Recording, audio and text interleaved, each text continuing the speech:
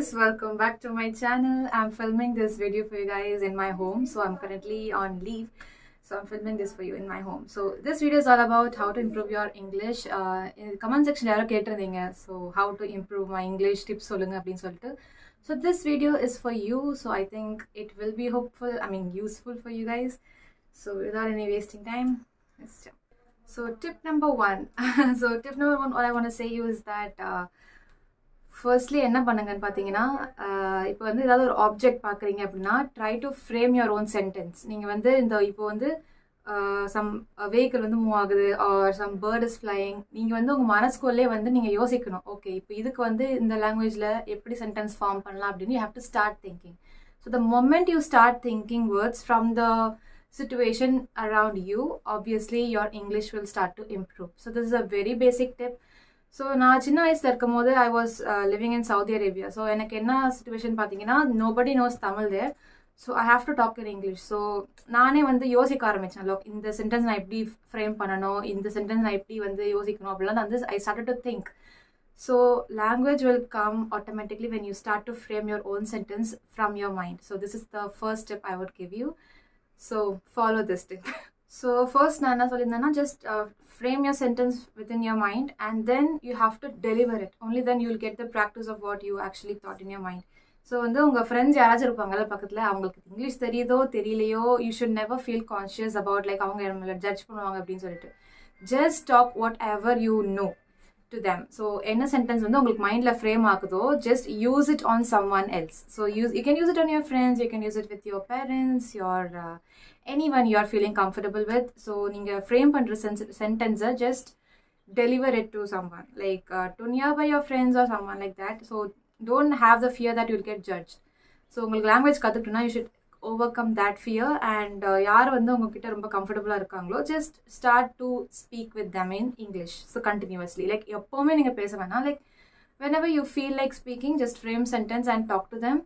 இப்போ வந்து ஏதாவது உங்களுக்கு மிஸ்டேக்ஸ் வருது அப்படின்னு தோணுச்சுன்னா ask them to correct those mistakes and don't repeat that mistakes again while you're speaking. So this is the next way to improve your language. So find someone and speak with them. So tip number 3 என்னன்னு பார்த்தீங்கன்னா ஏதாச்சும் ஒரு books இருக்கும்ல உங்களுக்கு favourite, like உங்களுக்கு stories படிக்க பிடிக்கும் R motivational books R politics related books, அந்த மாதிரி ஏதாவது ஒரு புக்ஸ் சூஸ் பண்ணுங்க. It should be in English. So choosing that like every day night தூங்க போறதுக்கு முன்னாடி ஒரு at least ஒரு 10 to 15 minutes keep your phone aside and start to read the book. So with focused mind. So obviously you should not use your phone. So நீங்க வந்து உங்களுக்கே நீங்க time spend பண்ணிக்கணும், like you have to read it at least every day for 10 to 15 minutes before sleeping.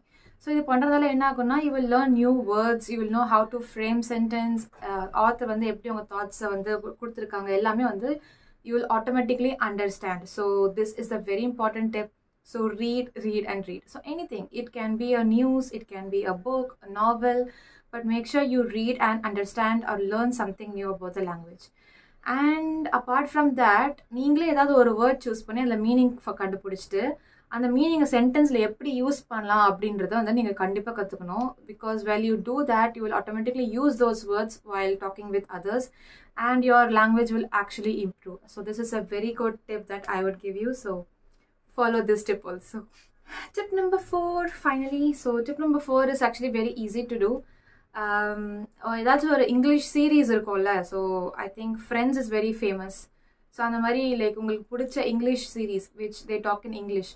So அந்த சீரீஸை வந்து நீங்கள் வந்து பார்க்க ஆரம்பிங்க. Whether you know the language are not, எந்த லெவலில் நீங்கள் இருக்கீங்கிறது முக்கியம் இல்லை. Just start to look for English series.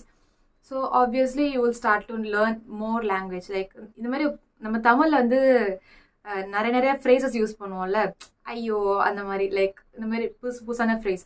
So நீங்கள் வந்து இங்கிலீஷில் வந்து சீரீஸ் பார்க்க ஆரம்பிச்சிங்கன்னா அந்த ஃப்ரேசஸ் வந்து அவங்களுக்கும் இருக்குது. So you will start to learn what they use. So அது வந்து நீங்கள் மற்றவங்கள்ட்ட யூஸ் பண்ணும்போது your English will be little professional.